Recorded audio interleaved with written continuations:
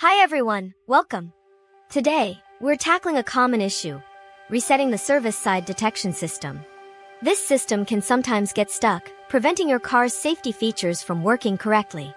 Don't worry, it's often a simple fix you can do yourself. Let's dive in. First, understand what this system does. It monitors your surroundings, helping with blind spot detection and lane departure warnings.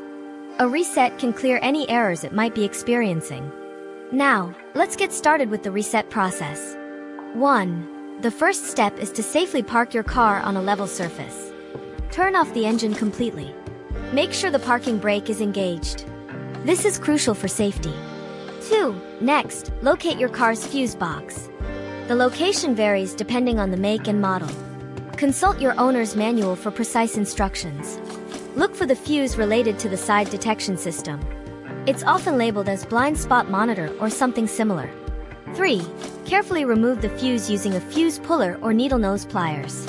Be gentle to avoid damaging it. Leave the fuse out for about 10 to 15 minutes. This allows the system to fully discharge and reset. This waiting period is important. 4. After waiting, reinsert the fuse into its original slot. Make sure it's securely in place. A loose fuse can cause problems later. 5. Now, start your car's engine. Allow it to run for a minute or two. This gives the system time to recalibrate. 6. Check your dashboard for any warning lights related to the side detection system. If the warning light is gone, the reset was successful. If the light remains, there might be a more serious issue. 7. Finally, test the system. Drive in a safe area and check if the blind spot monitoring and lane departure warning features are working as expected. If everything seems to be functioning correctly, you've successfully reset the system.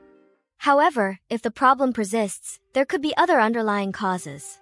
Consider consulting a qualified mechanic. They have the expertise to diagnose and repair complex issues. Possible issues could be sensor damage, wiring problems, or software glitches. Regular maintenance is essential for keeping your side detection system functioning properly. This includes cleaning the sensors regularly to remove dirt and debris. Also, schedule routine checkups with your mechanic. Remember, this reset is a temporary solution. If the system continues to malfunction, professional help is necessary. Don't ignore persistent issues, as they can compromise your safety on the road. Driving safely requires all safety systems to be in good working order. So, there you have it. A simple guide to resetting your car's service side detection system.